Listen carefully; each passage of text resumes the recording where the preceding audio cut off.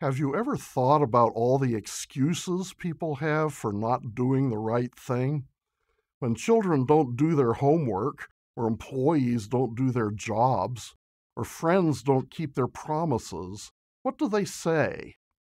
Maybe they lacked the information they needed, so their excuse is, I didn't know. Or maybe they didn't understand the information they had, so they say, I didn't know I was supposed to do it. Or maybe they simply preferred doing the wrong thing, so they admit, I didn't want to do it.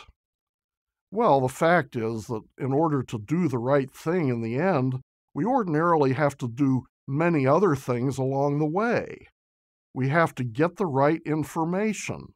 We have to assess it correctly, and we have to apply it in the right way. This is the 10th lesson in our series, Making Biblical Decisions, and we have entitled this lesson, The Existential Perspective, Choosing Good. In this lesson, we will explore how Christians actually make ethical decisions, how we go about choosing good, and we will pay particular attention to the ways our personal abilities and capacities contribute to these choices. Throughout these lessons, we have been teaching that ethical judgment involves the application of God's Word to a situation by a person.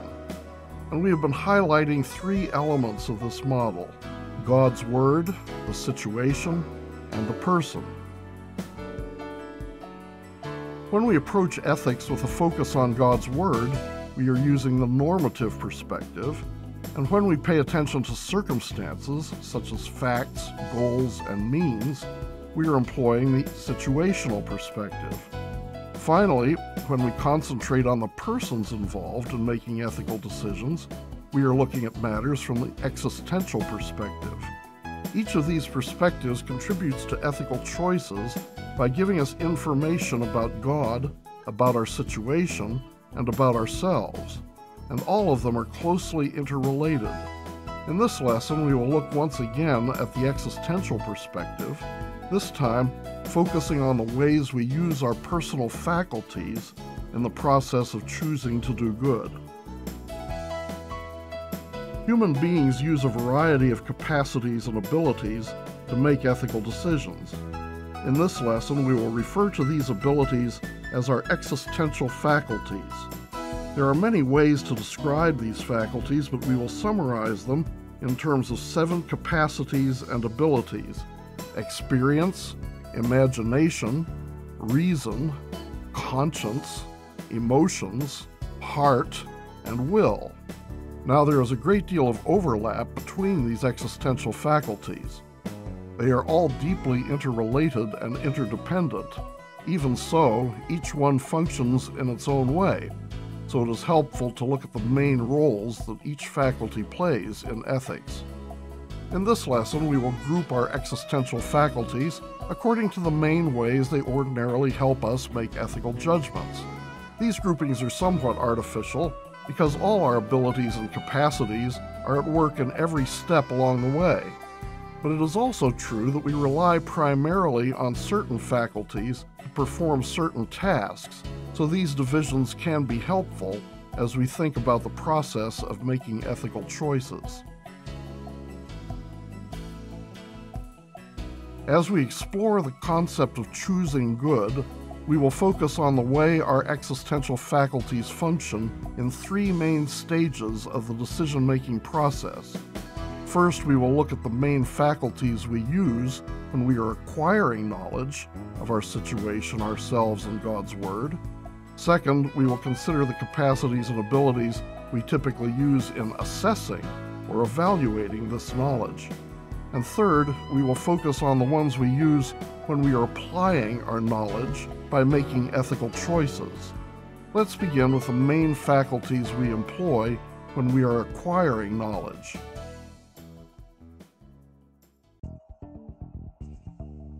We will consider 2 of the most basic faculties that are critical to acquiring knowledge. First, we will consider how we rely on experience.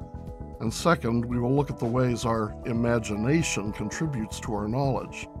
Let's begin with the ways experience helps us acquire the knowledge we must have when making ethical decisions. As obvious as it may seem, it is very important to remember in the study of ethics that human beings gain knowledge through many different types of experiences. We know people because we have the experience of seeing them, talking to them, and so on.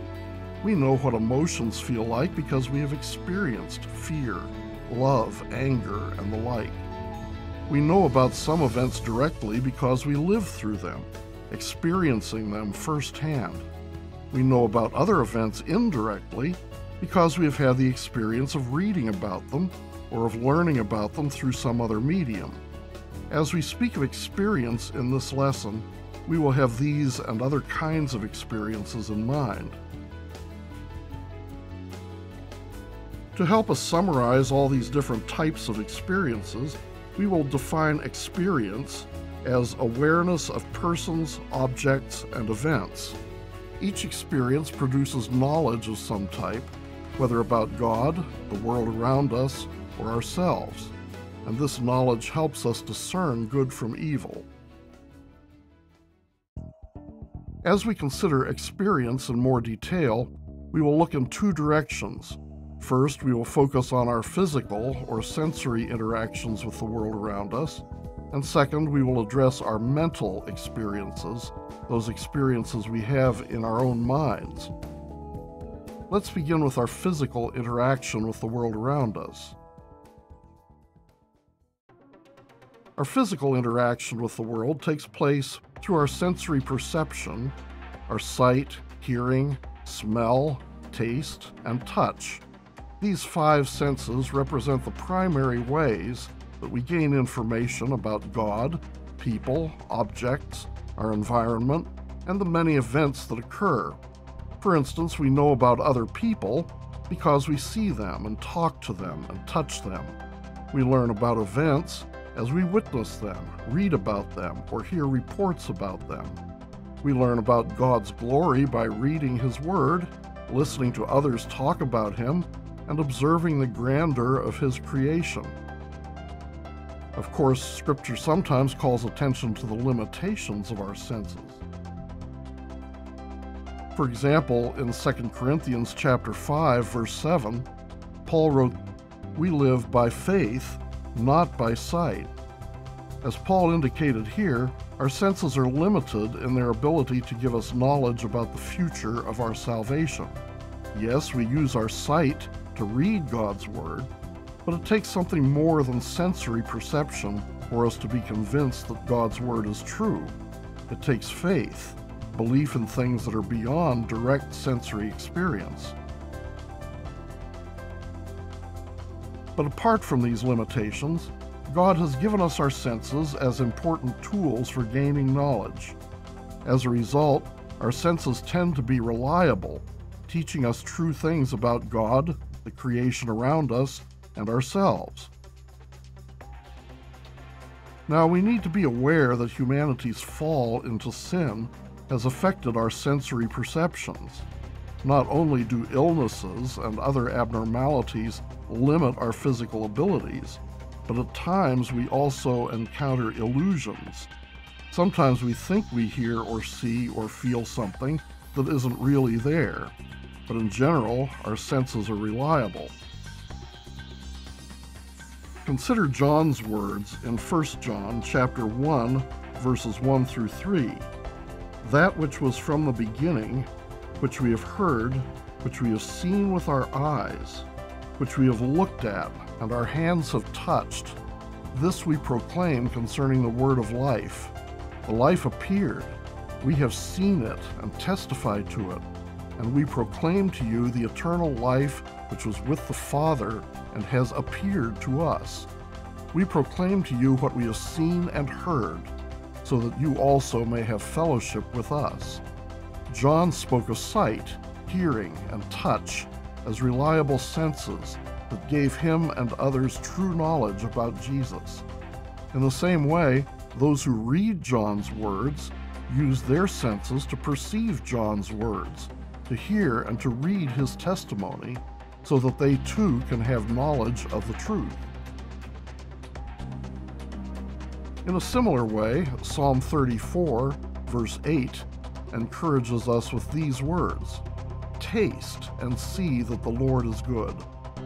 As David taught here, the fact that we have food to eat is proof that God is good. It teaches us that He loves us and provides for us. And although we cannot see God physically, our awareness of His goodness can metaphorically be described as seeing, since it gives us knowledge about Him. So both our sense of taste and our experience of eating give us true knowledge about God. It is also through our senses that we learn about God's norms, as they are revealed through special and general revelation. It is through our physical senses that we learn about the many facts, goals, and means of our situations. And it is through our senses that we learn much about ourselves. Yes, we need to be careful to use our senses rightly, and we need to use the Scriptures and our other faculties to confirm the knowledge we gain through our senses. But we must also recognize that our senses are generally reliable, God-given tools, and that the knowledge we gain through them is critical for Christian ethics. Having considered physical interaction with the world as an important part of our experience, we are ready to speak of our mental experiences, those experiences that take place in our minds. Our senses provide us with information, but until that information enters our internal thought processes, our experiences do not result in knowledge. Now, from the outset, we should acknowledge that throughout history, the relationship between sense perceptions and mental concepts has been understood in many different ways, but for our purposes, we will illustrate the connection in a very simple way. Consider the experience of seeing a cow. When I see the cow, my eye sends an image of it to my brain. This is the physical sensory experience of sight. But the experience of knowing that the animal is a cow is mental. My eyes do not tell my mind that the image is a cow. On the contrary, it is my mind that interprets the image as a cow. Only when my mind has experienced the image of the cow does my sight result in knowledge. In a similar way, all of our mental experiences are vital to gaining knowledge. Self-reflection, introspection, emotions, memories, imaginings, plans for the future, wrestling with problems, awareness of God, conviction of sin, these are all internal activities that we experience. Now, just like our physical experience, our mental experience is affected by sin. Sometimes we make mistakes in our thinking, or believe we have experienced things that haven't really happened. So we need to be careful to confirm our experiences with Scripture and our other faculties. But we must also recognize that the Holy Spirit uses our mental experiences to teach us true knowledge. When we think of our mental experiences in this way, it is easy to see that the whole process of gaining knowledge can be assessed from the perspective of our mental experience. Whether our knowledge comes from reading books or from observing events, it ultimately resides in our minds. And for this reason, mental experience is critical for gaining and processing knowledge. With this understanding of experience in mind, we are ready to turn to the second existential faculty we use to acquire knowledge, namely imagination. Imagination is sometimes thought to be an illegitimate way to pursue knowledge, as if it necessarily entails falsehood or even deceit. But as we will see, the Bible has many positive uses for imagination. In this lesson, we will use the term imagination simply to refer to our ability to form mental images of things that are beyond our experience. At first glance, it may seem strange to think of imagination as a way of acquiring ethical knowledge. But as we will see, our imaginative abilities are vital to learning and thinking about God, the world, and ourselves. We will explore the concept of imagination in three ways. First, we will speak of imagination as a form of creativity. Second, we will consider the ways imagination enables us to think about subjects that exist in different periods of time. And third, we will look at how imagination allows us to think about things that are separated from us by physical distance. We'll begin with the idea that imagination is a form of creativity. A typical way to think about imagination as creativity is to consider the steps artists take when drawing pictures. They often begin by conceptualizing the drawings, by forming mental images of what the finished drawings will look like. When they begin to draw, they imagine the results of each stroke before they make it. If the stroke matches what they had in mind, they are often pleased. But if it does not match the picture in their minds, they may alter what they have drawn. This process of imagining and painting continues until the work is completed. In a similar way, imagination is involved in everything we make or create. We use our imagination every day for simple acts of creativity, such as deciding what kind of food we will cook, or even deciding what to say in a conversation. And we use our imaginations in many other creative ways as well. Scientists use their imaginations to come up with theories and ways of testing their theories. Inventors use their imagination to create new technologies and devices. Architects use their imaginations to design buildings and bridges. And teachers and preachers use their imaginations as they write lessons and sermons. Listen to the account of this event in 2 Samuel chapter 12, verses 1 through 7. Nathan said, "There were two men in a certain town, one rich and the other poor. The poor man had nothing except one little ewe lamb.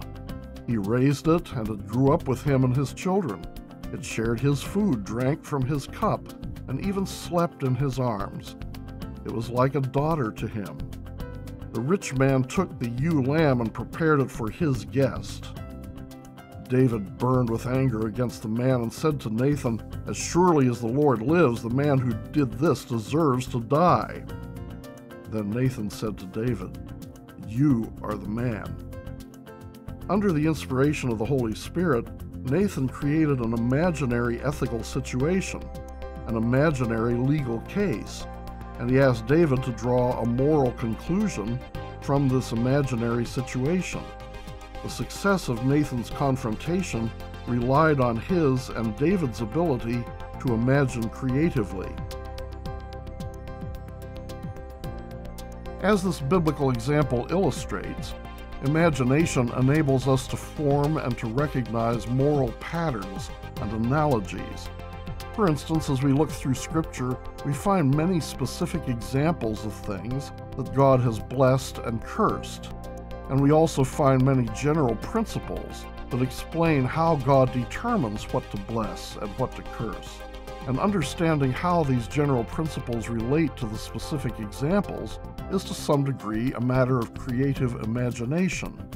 We create connections between the principles and examples, and we test these connections by imagining counter-examples. Then we imagine consistent ways to apply the same principles in our own lives. Of course, once again, we must remember that the corruption of sin can cause us to imagine all sorts of errors. So we have to use our other faculties to make sure that the conclusions of our imagination agree with God's Word. But we can still have a good degree of confidence in our imagination when we use it carefully and rightly, because the Holy Spirit gave us this faculty as a reliable tool for assessing ethical knowledge. But in addition to using imagination for creativity, We can also use it to help us think about things that are separated from us by time, things that do not exist at the moment we are thinking about them. Consider Jesus. He is no longer on earth teaching his 12 disciples. He is no longer dying on the cross or rising from the dead or ascending into heaven. So in order to understand and apply Jesus' ministry to our ethical decisions, we have to use our ability to imagine the past. For instance, the Bible requires us to pursue good goals, especially the glorification of God through the triumph of His kingdom. But this goal is in the future. We have to imagine it in order to pursue it. And we also have to use our imaginations to figure out the best means to use to reach this goal. In short, without our ability to imagine the future, we would not be able to apply God's Word to our lives. Having looked at imagination in terms of creativity and time, we should turn to the way imagination helps us to think about things that are separated from us by distance. Just as things can be separated from us by time, they can also be separated from us by physical distance. For instance, very few of us have visited the island of Malta, where the Apostle Paul was shipwrecked on his journey to Rome.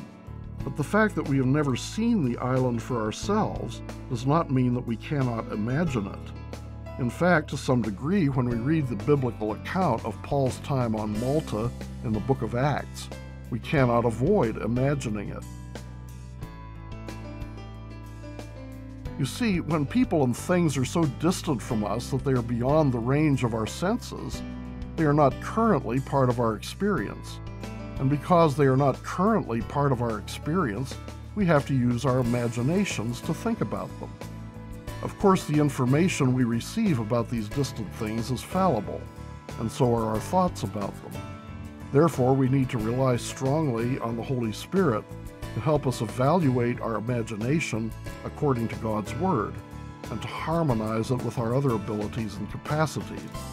When used rightly, our imagination is extremely useful for thinking about things that are distant from us.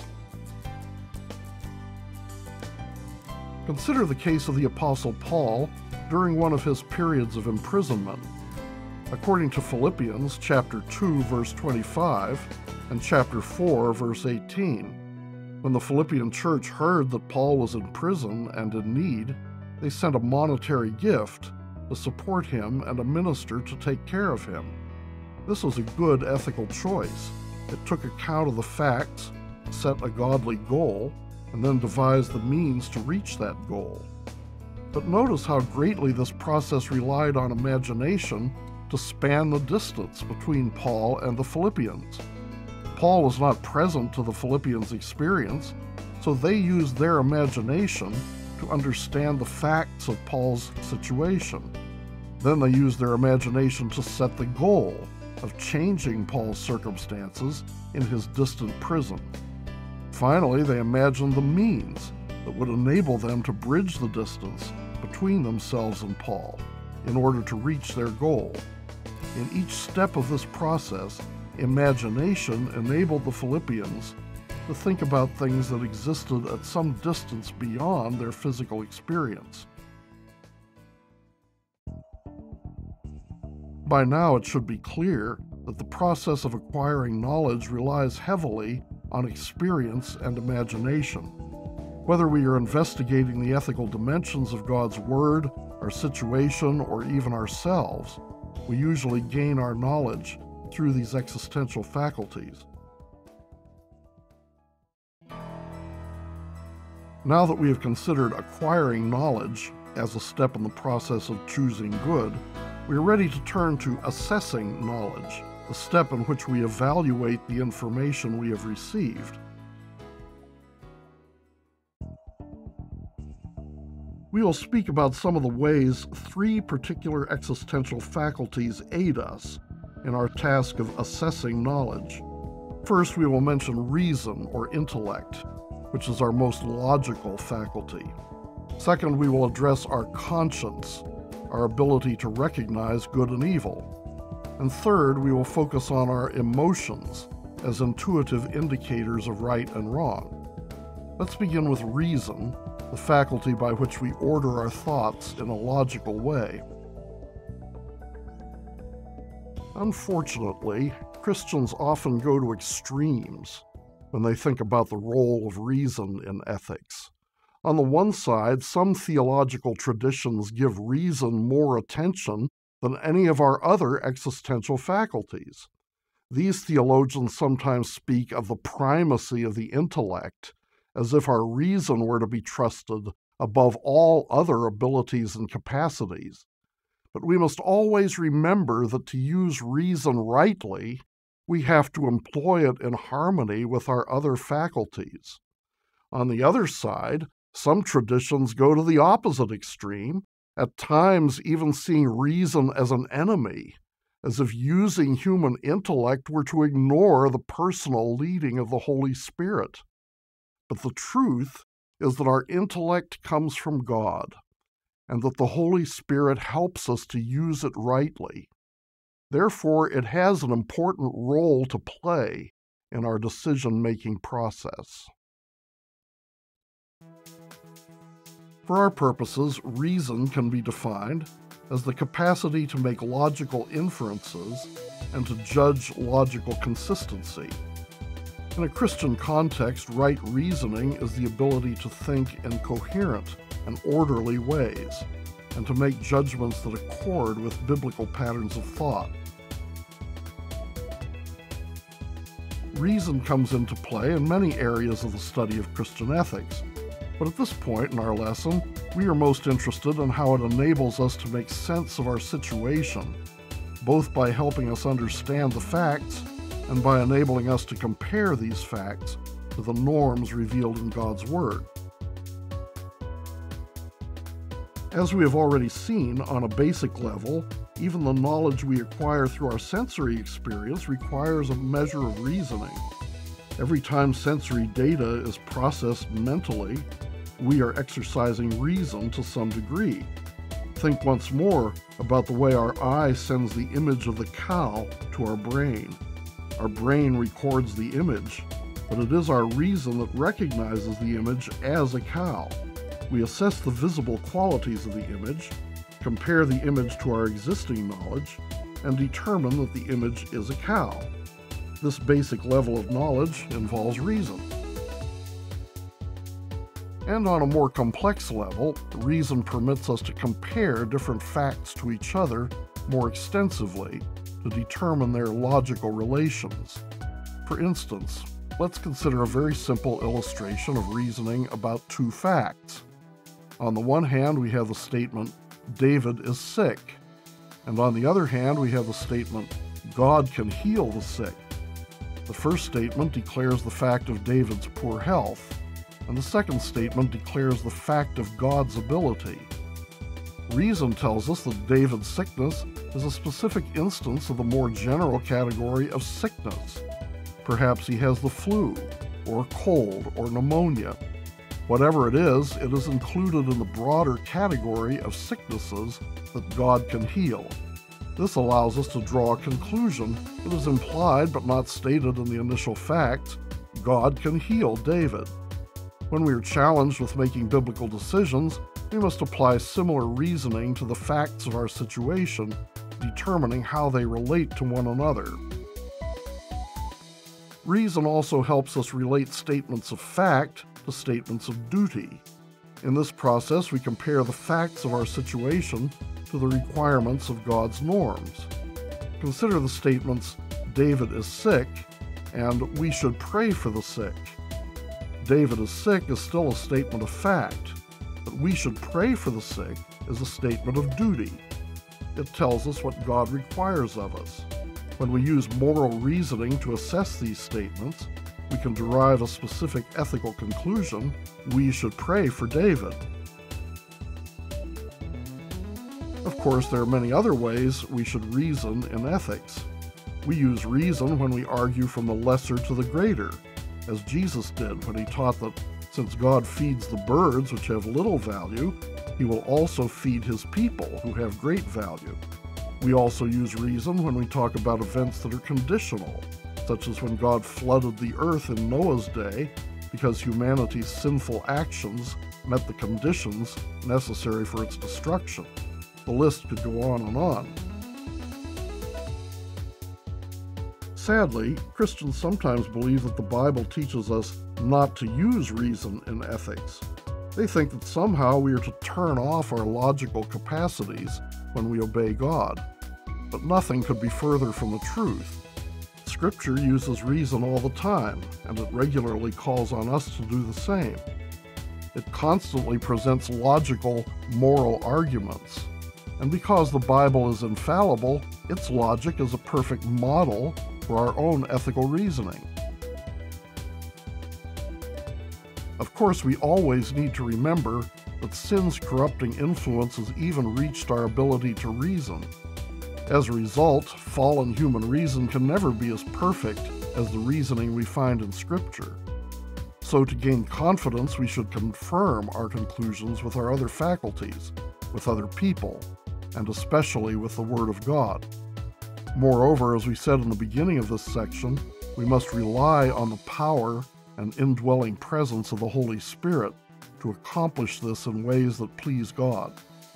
When we use reason in these ways, it is a very helpful tool for assessing the knowledge we have acquired.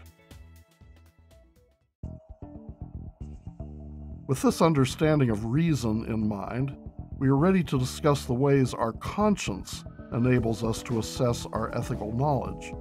How does the human conscience help us evaluate the information we acquire?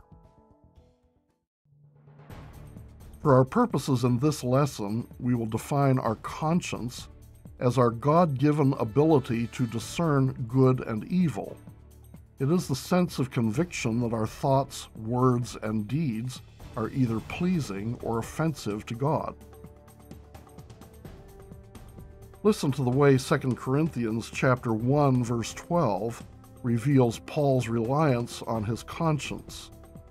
Our conscience testifies that we have conducted ourselves in the world, and especially in our relations with you, in the holiness and sincerity that are from God. Paul and Timothy were convinced that they had behaved in ways that God approved. Their conscience approved their actions. In this case, their conscience gave them true affirmation that their behavior was pleasing to God. In other cases, when we have sinned, our conscience can rightly condemn us as guilty and encourage us to repent. For instance, when King David sinfully took the census of his fighting men, his conscience condemned his actions and moved him to repent. Listen to the record of this in 2 Samuel chapter 24, verse 10. David was conscience-stricken after he had counted the fighting men, and he said to the Lord, "I have sinned greatly in what I have done. Now, O Lord, I beg you, take away the guilt of your servant. I have done a very foolish thing." Here, the word translated conscience is lave, which literally means heart.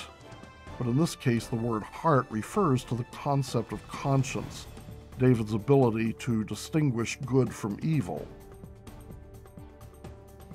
In this sense, conscience enables us to assess the knowledge we have acquired and to judge it against the standard of God's Word.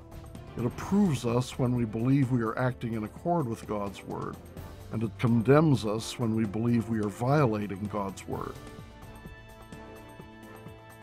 Like all our other existential abilities and capacities, our conscience has been corrupted by sin. Therefore, it is bound to make mistakes from time to time. It errs by approving something that is actually sinful, or by condemning something that is actually good. In either case, the result is that we misunderstand what God would have us do. For instance, listen to Paul's teaching in 1 Corinthians chapter 8, verses 8 through 11. Food does not bring us near to God, We are no worse if we do not eat, and no better if we do. Be careful, however, that the exercise of your freedom does not become a stumbling block to the weak. For if anyone with a weak conscience sees you eating in an idol's temple, won't he be emboldened to eat what has been sacrificed to idols? So this weak brother is destroyed by your knowledge. Paul taught that it was acceptable for believers with strong, well-informed consciences to eat food that had been sacrificed to idols. But if they had weak consciences and mistakenly believed that it was wrong to eat idol food, then it became sinful for them to eat it. And the reverse is also true. It is sinful to do things that God prohibits, even if our consciences say that these things are good. Consider Paul's words in 1 Corinthians chapter 4, verse 4. My conscience is clear, but that does not make me innocent. It is the Lord who judges me. Paul's conscience was clear because he believed that he had done the right thing, but he knew that having a clear or good conscience was not enough, because our consciences can make mistakes. Not surprisingly, the solution to sin's corrupting influence is to rely on the power of the Holy Spirit who works within us as we strive to conform our conscience to God's Word. As He helps us harmonize our existential faculties, we can correct our conscience when it falls into error and affirm it when it judges rightly. Now that we have spoken about reason and conscience, we are ready to focus on the ways we use our emotions in assessing knowledge. Unfortunately, many Christians believe that emotions should have nothing to do with making biblical decisions. But as we will see, the Scriptures insist that emotions have a very important role to play. Emotions are inner feelings. They are the affective aspects of our ethical sensitivity. The Bible doesn't tend to speak about emotions abstractly or as a group, but it talks a great deal about individual emotions, such as love, hate, anger, fear, joy, sorrow, anxiety, contentment, and the like. So, to see the ways we use emotions to assess knowledge, we will look at how several particular emotions can help us interpret the world around us. Emotions are God-given human abilities that enable us to assess our knowledge in many different ways. For instance, we often have emotional responses to situations even before we engage in any conscious, rational reflection. In these cases, our emotions provide our initial orientation toward the facts. They are immediate assessments of our circumstances. For instance, if I am crossing the street and hear a loud car horn behind me, my first response will probably be an emotional one, such as fear or surprise. And only after conscious reflection will I be able to explain that I was afraid because I felt I might be in danger. In cases like this, it is possible to say that emotions are based on some subconscious form of reasoning. I know that car horns often alert me to danger, so when I hear a horn, I may react reflexively with the emotion of fear. But it is hard to identify any thoughtful, rational process in such a reflex. To all appearances, it happens too quickly for me to engage in an active, conscious reasoning. Instead, it appears that my emotion is my first reaction to the experience, and that my thoughtful consideration of the event comes later. And the same thing is true in many other ethical situations. Our emotions are often our initial interpretation of the facts. Listen to the record of Daniel's encounter with an angel in Daniel chapter 10, verses 8 through 17. I was left alone, gazing at this great vision. I had no strength left. My face turned deathly pale, and I was helpless. I said to the one standing before me, I am overcome with anguish. because of the vision, my Lord, and I am helpless. How can I, your servant, talk with you, my Lord? My strength is gone, and I can hardly breathe." The shock, terror, and anguish of seeing this heavenly being paralyzed Daniel with fear. He felt his emotions intensely before he was able to think rationally about the vision, and his powerful emotional experience influenced his response to the vision, motivating him to submit to the angel's message from God. Or think once more about the way King David responded to the prophet Nathan in 2 Samuel chapter 12. David had committed adultery with Bathsheba and then had her husband Uriah killed to cover up the adultery. But he had never felt sorrow and contrition over his sin, and so he had never repented. His lack of these emotions prevented him from thinking rightly about his sin, blinding him to its severity, and thereby keeping him from repenting.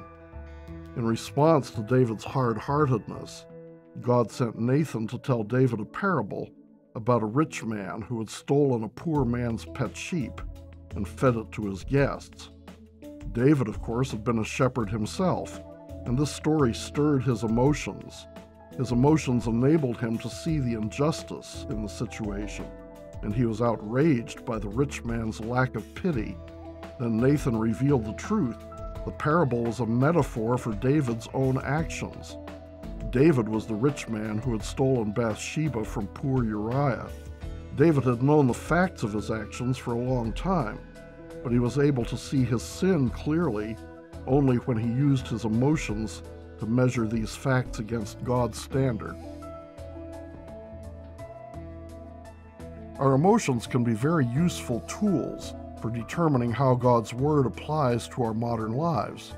Feelings of compassion can help us see the importance of helping those in need. The stirring of anger can persuade us of the value of pursuing justice. Experiences of joy can enable us to see and affirm God's goodness even in the midst of difficult times. Fear can cause us to search for ways to avoid sin. Feelings of guilt can alert us to times when we have fallen into sin. Feelings of love can teach us how to provide and protect and admonish and show mercy. Of course, like the rest of our existential faculties, our emotions are corrupted by sin and therefore subject to error. This is why we should counsel people not to follow their emotions blindly without reflection. Not every feeling we have is righteous or even accurate. Our emotions reveal the whole range of our hearts, including our sins and misunderstandings, so we must always be careful to submit them to the leading of the Holy Spirit and the guidance of God's Word, and to harmonize them with our other God-given abilities and capacities. In summary, whenever we think about how facts relate to one another, or about how they relate to our duty before God, we are assessing the knowledge we have acquired.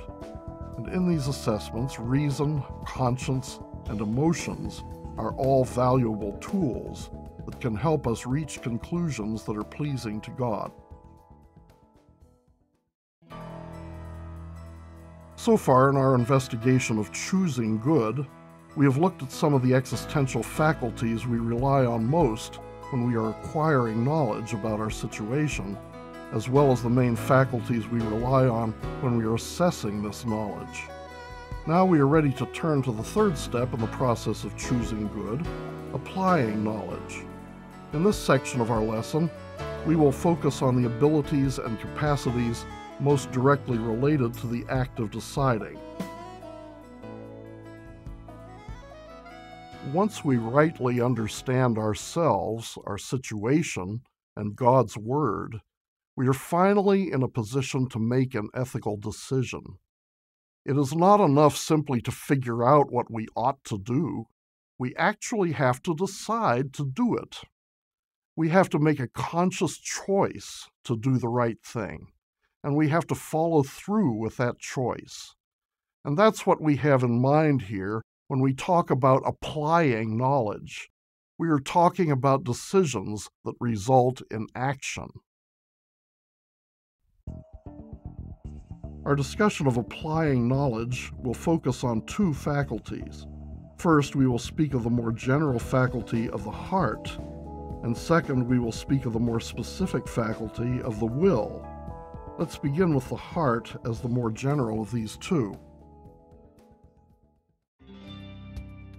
As we have seen in a prior lesson, our heart is the center of our entire being. It is the depth of our inner person and the seat of our motives, the sum of all our inward dispositions. In the vocabulary of the Bible, there is a great deal of overlap between the words heart, mind, thoughts, spirit, and soul. For our purposes in this lesson, however, we want to focus on our heart's function in the decision-making process, so we will define the heart as the seat of moral knowledge and moral will. It is our whole inner person, considered from the perspective of what we know and what we do with our knowledge. We will look at two aspects of the heart in order to see how it functions when we make ethical decisions. First, we will investigate our heartfelt commitments, our basic loyalties. Second, we will explore our heart's desires, those things we want when we make a decision. We'll begin with the commitments of our hearts. We have many commitments in life. We are loyal to various people, such as our families, friends, co-workers, and fellow Christians. We are committed to organizations such as churches, schools, companies, governments, and even sports teams. We are committed to principles such as goodness, honesty, truth, beauty, and wisdom. We are loyal to certain lifestyles, certain patterns of behavior, and preferences for all kinds of things. And as strange as it may sound, because we are fallen human beings, there is a sense in which we even have commitments to sin. Now, of course, we are not committed to all of these things to the same degree. And for the Christian, one commitment should stand above all others, our commitment to God. This commitment should govern the fundamental direction of our entire life, and all our other commitments should serve this most basic one. As Solomon proclaimed in 1 Kings chapter 8, verse 61, "Your hearts must be fully committed to the Lord our God, to live by His decrees and obey His commands." And as the prophet Hanani taught in 2 Chronicles chapter 16, verse 9, "The eyes of the Lord range throughout the earth to strengthen those whose hearts are fully committed to Him." Commitments are important in ethics because there is a sense in which they govern all our choices. To be more specific, we choose according to the commitments that we feel most greatly at the moment that we choose. When our righteous commitments are the strongest, we act according to our heartfelt loyalty to God, and He judges our behavior to be good. But when we give in to our sinful commitments, God judges our behavior to be evil. As Jesus said in Luke chapter 6, verse 45, "The good man brings good things out of the good stored up in his heart, and the evil man brings evil things out of the evil stored up in his heart. For out of the overflow of his heart, his mouth speaks." Here, Jesus referred to our commitments as the things that are stored up in our hearts, and our commitments always express themselves in our works. So we express our commitment to God in good works, and we express our commitment to sin in evil works. Because sin still dwells in us, every Christian has mixed commitments. Some of our commitments are good, being part of our larger commitment to God, but some of our commitments are evil, being the result of the sin in our hearts. So as we work toward making biblical decisions, we have to be very aware of our commitments. We submit to the Holy Spirit as He works within us to conform all our commitments to God's character, both through our understanding of His Word and through the input of our other faculties. And we must reject and attempt to change those commitments that flow from sin. With this understanding of our commitments and loyalties in mind, we are ready to think about our desires. How do our wants and longings impact our moral choices? Scripture indicates that just as Christians have mixed commitments, we also have both good and bad desires in our hearts. When we set our hearts on things that God approves, our desires are good, but when we set our hearts on things He condemns, our desires are evil.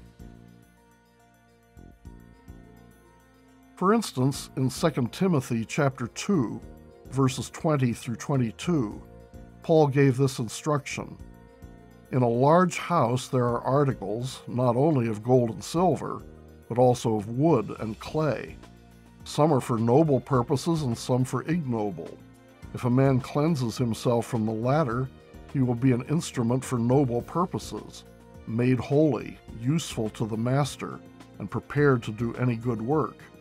Flee the evil desires of youth, and pursue righteousness, faith, love, and peace, along with those who call on the Lord out of a pure heart." Paul taught that we are to purify our hearts by getting rid of our evil desires, our longings that are motivated by indwelling sin. As we purge the evil desires from our hearts, we will be left with only those desires that please the Lord. Purifying our hearts is not easy. Sin puts up a strong fight. In fact, this battle is so difficult that we can never win it by our own strength. Only by relying on the power of the Holy Spirit can we hope to win this struggle. But because we are imperfect people, we are certain to fail even to rely on the Spirit as we should.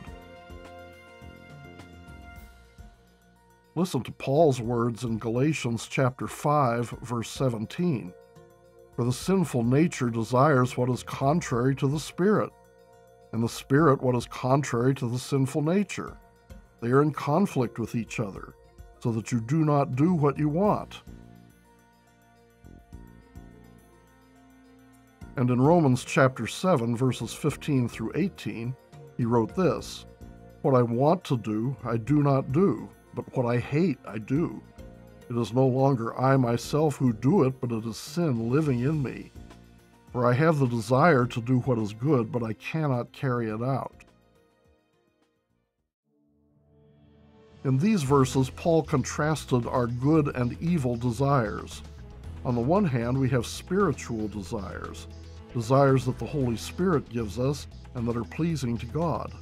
On the other hand, we have sinful desires that come from our fallen, sinful nature. And these two desires battle for dominance every time we make a decision. When we give in to our sinful desires, our choices are evil. But when we resist those sinful desires and act on our spiritual desires, our choices are good. And there is no other option. There are only two kinds of decisions, good and evil. Every good decision is made according to desires from the Holy Spirit, and every evil decision is made according to sinful desires. In the Christian life, our greatest desire should always be to please God, to do His will. We hate the fact that we desire sin. Considered from the perspective of our lives as a whole, our sinful choices contradict our desires. We choose to sin even though we don't desire to sin. But considered from the moment of our decision, our choices never contradict our desires. From this perspective, we always choose what we desire most at the moment that we decide. In other words, we choose to sin because we desire to sin. As we read in James chapter 1, verses 14 and 15, each one is tempted when by his own evil desire he is dragged away and enticed. Then, after desire has conceived, it gives birth to sin. When we think about our hearts in terms of our commitments and desires, it is easy to see that the heart is essential for making ethical decisions. Sometimes we follow our good commitments and desires in order to make decisions that rightly apply God's Word to our lives. At other times, we follow our evil commitments and desires, refusing to live by God's Word. In either case, these choices rise from our hearts. Having spoken of our heart as the more general faculty that we use when applying knowledge, we are ready to look at the will as a narrower, more specific existential faculty for making moral choices. Our will is our capacity for making decisions. It is our volition, our ability to make choices. So each time we make a choice or a decision, we are using our will. Like all our existential faculties, our will is a perspective on our whole person. So we should not make the mistake of thinking that it is in tension with our other capacities and abilities.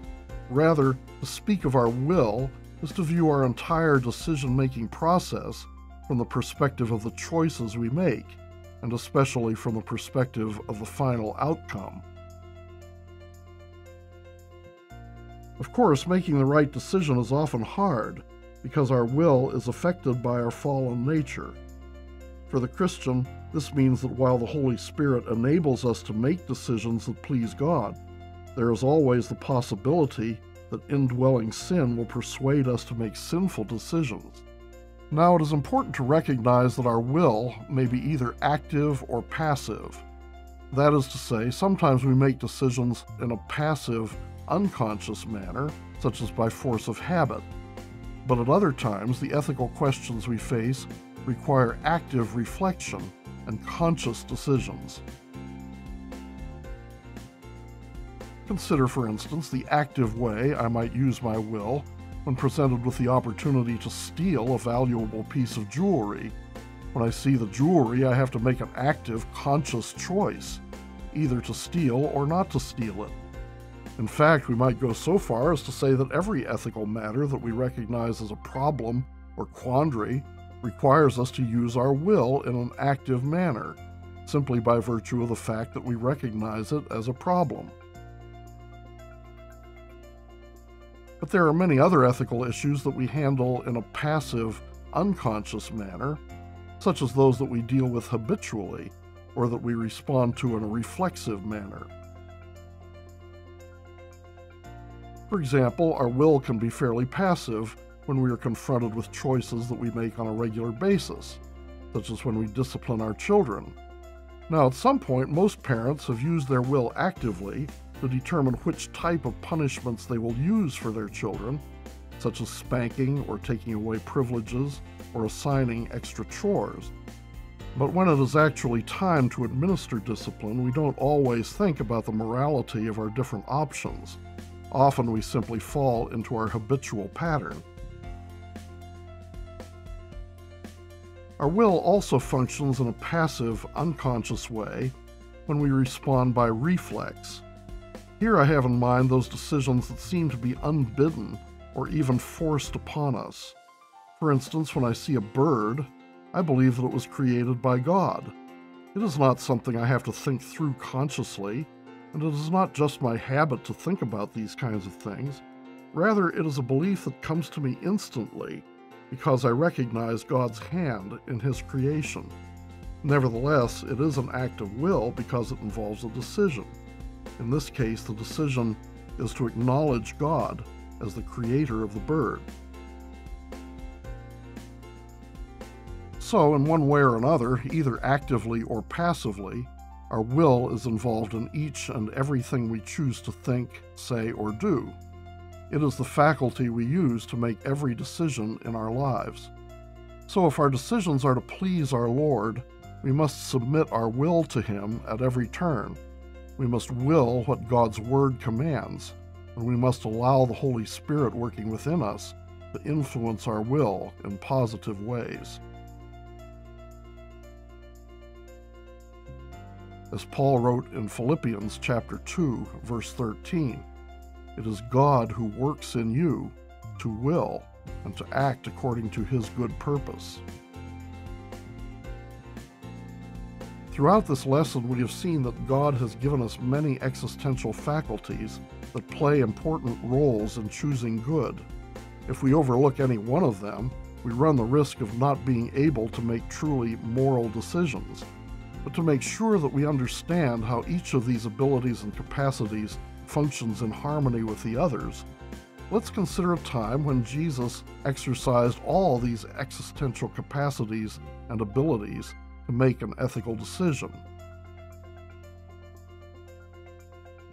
In Matthew chapter 12, verses 9 through 13, we read this account. Jesus went into their synagogue, and a man with a shriveled hand was there. Looking for a reason to accuse Jesus, they asked him, "Is it lawful to heal on the Sabbath?" He said to them, "If any of you has a sheep, and it falls into a pit on the Sabbath, will you not take hold of it and lift it out? How much more valuable is a man than a sheep? Therefore it is lawful to do good on the Sabbath."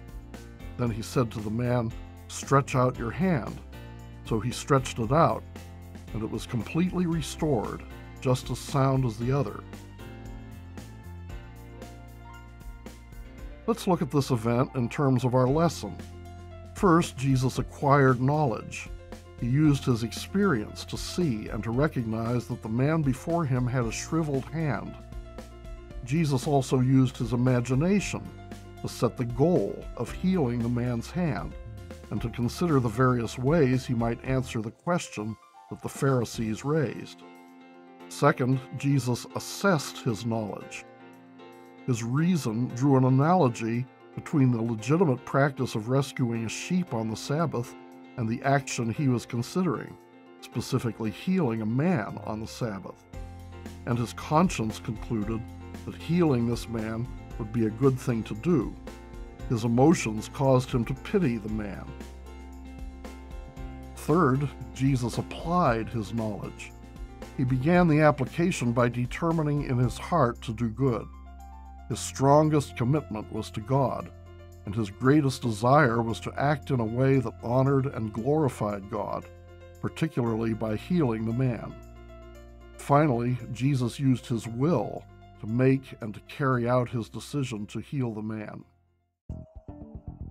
So we see that applying knowledge is the final step in each of our ethical decisions.